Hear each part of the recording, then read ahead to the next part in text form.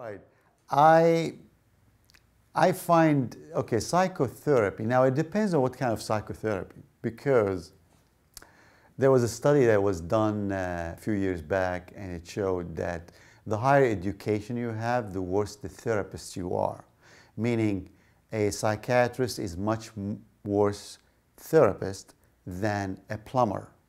So, so you know what?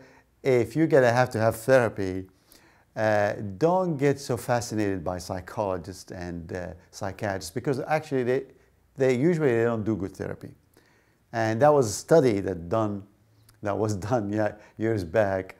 And saying that, however, I recommend that people should have some kind of therapy.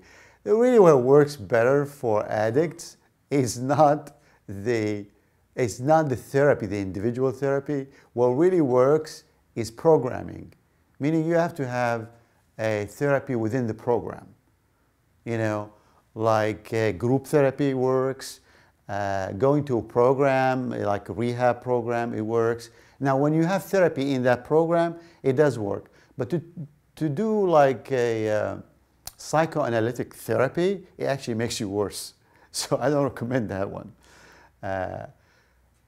So I don't know, you could be lucky and you end up with some good therapist who just listens to you, and then you're good. But if you ended up with some psychoanalytic therapist, you're gonna get worse. That's what my experience after treating 30,000 people. You know, so therapy, you know what, I would say yes, but it depends.